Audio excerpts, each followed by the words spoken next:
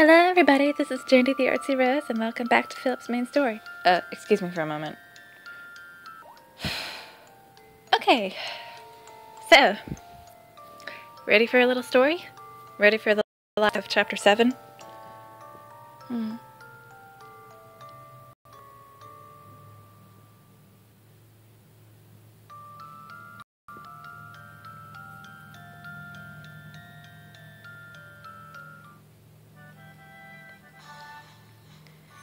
There were already a number of noble women wearing the most beautiful dresses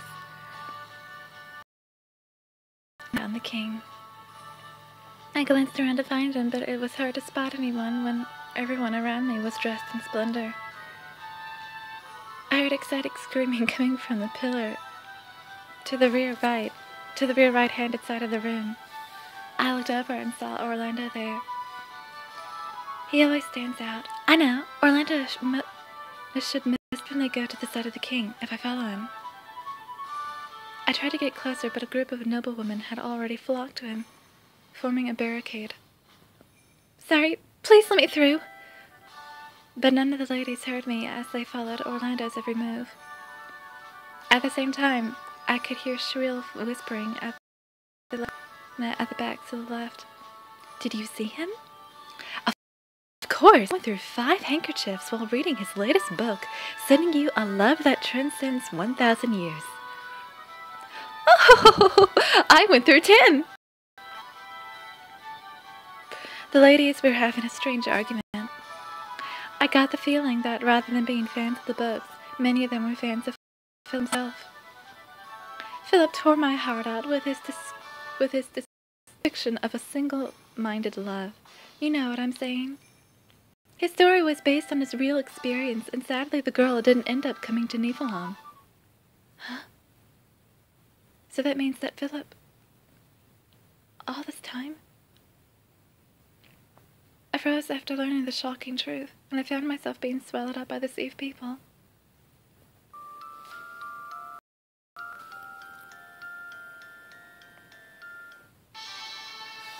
His Majesty finished his greetings, and I stood at his side, only half managing to smile.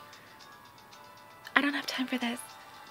Wanting to know the truth, I searched desperately for Philip, but there were so many people around that I couldn't find him.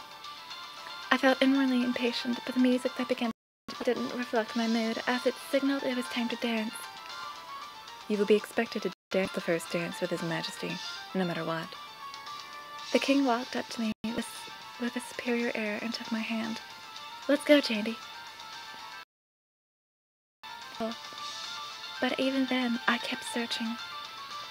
Where could Philip be? The king wrapped an arm around my waist. He seemed so different to how he was normally that it gave my heart a shock. There was none of his usual rash behavior as he looked clever. But despite seeing the king in a new light, I still searched the crowd for Philip at every turn.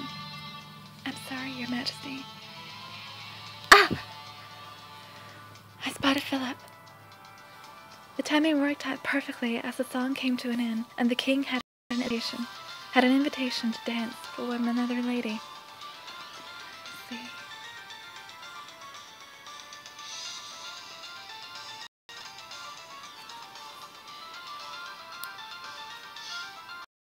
I tried waving my arm the moment I was free, but I was completely surrounded by other people. Ah! What do you think you were doing? Ah! What do you think you were doing? Sorry. I ended up hitting someone. Running to himself would be faster. Running to him would be faster. See you later, Your Majesty. I kept my eyes fixed on Philip, so I won't lose sight of him. I made a dash for it. I will be right back. And I am back. This is the one that I picked the first time. Philip! I called out at the top of my voice, but there was such a din around me, and my voice failed to rise above it. It would be faster if I ran over to him. See you later, Your Majesty. I'll be right back. And I am back. Let's finish up this story.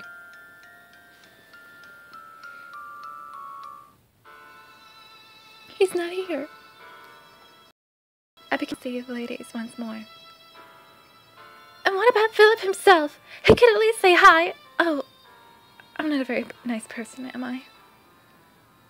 A skeletal waiter passed by carrying a tray of drinks, and I accepted one, drinking it all in one gulp. Oh, it's a little better.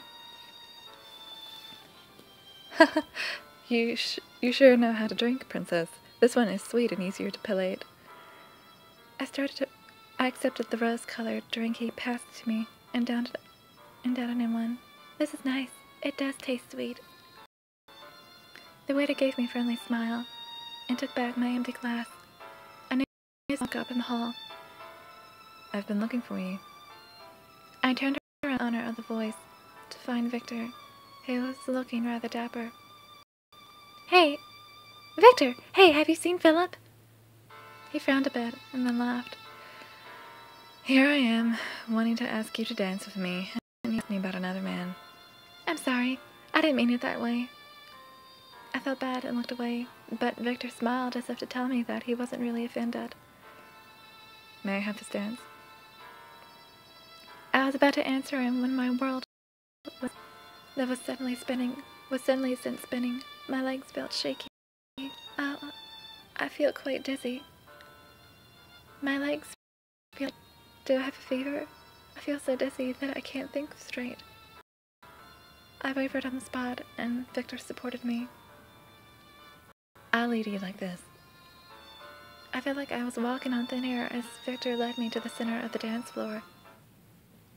Just then, I felt a different hand on me, and I was being pulled in the opposite direction. I'm sorry. She already has a dance partner. I felt dizzy in a different sense when I caught the sweet scent of sandalwood.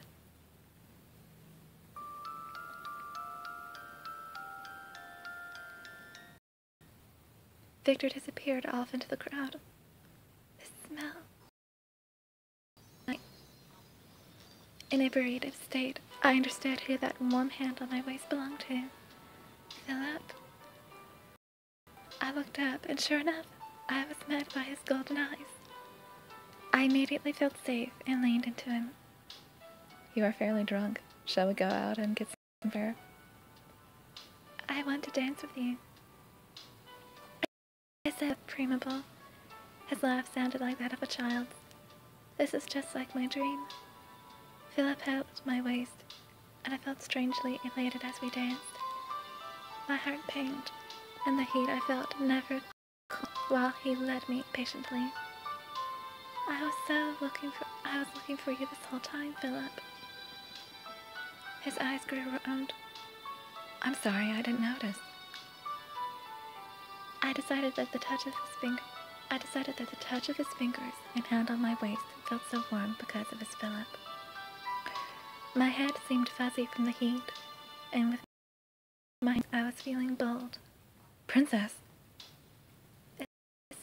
Just for a little while. In my drunkenness, I had pressed my face to his chest, his sweet scent settling on my heart and making it tingle. Hey, Princess, But then the music came to an end, at the worst timing possible. And that one instant of ill timing set wheels in motion that would mess things up for me entirely. Philip, there you are! Dance with me next! Can we discuss a love that transcends 1,000 years? My head grew even hotter, and I wasn't feeling too good. I can't. What are these murky emotions I'm having? And then, the ladies were hanging off of him when my emotions exploded. One of these beautiful ladies would be more than happy to accept your love that transcends 1,000 years. It wasn't right, but even with that thought, I couldn't put on the brakes. If she hasn't turned up after waiting 1,000 years, then it can't have been that serious a love. No, that's not what Now you can put an end to your ridiculous love. Isn't that great? Without regrets. He frowned with his eyes and laughed. Yes, you were right. There was hurt in his eyes. In my own heart, the pain so much, I thought it would tear in two. I thought it might tear in two. I couldn't go. Princess! My words were not lightly, and they made him freeze on the spot. They made him freeze to the spot. Well, it probably was on the spot, since this is not a very accurate translation, but it's good enough. I had a drunken rant and said things that were hurtful. Philip's expression as I left. How could I make him look like that? I had bumped into so many on the way out. My hair and dress were a mess. It was much quieter and cooler out on the balcony. The cool night air helped me to calm down. Philip has lived here in the realm of the dead for 1,000 years with a love that remained unchanged all that time. I cherished 1,000 years. In a land where living to survive, where he might be erased from all existence if he is ever found out. And the reason he chose to stay in that world was for the sake of his formidable love. And I ripped at those feelings like they were garbage, and the worst. I called something that grew him, that gave him pride and joy, a ridiculous love. I could recall the way he had died. He had smiled in my dreams, even at a time like this. I love that you are a free spirit. The way you run through the fields, or sit by the lakeside to sing. The way you curl up in your sleep, and your habit of squeezing your fist too tight when you're mad, and I also love how easily your cheeks become red and your habits of closing your eyes when I kiss them. I love everything about you. His love was beautiful and true. All I wanted to do was protect him, and yet I went into the exact opposite. Cruel jealousy had burned inside of me, but his intentions had been diverted elsewhere. I bowed my head, covering my mouth to keep in this dark feeling. There you are. I'm sorry I made you cry. I had been so loud that when Philip spoke, my head snapped up like a shot. Well,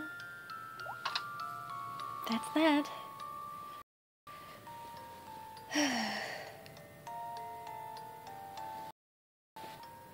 Well, I guess that's it for now. I am Jandy the Artsy-Rose. See you later. Goodbye.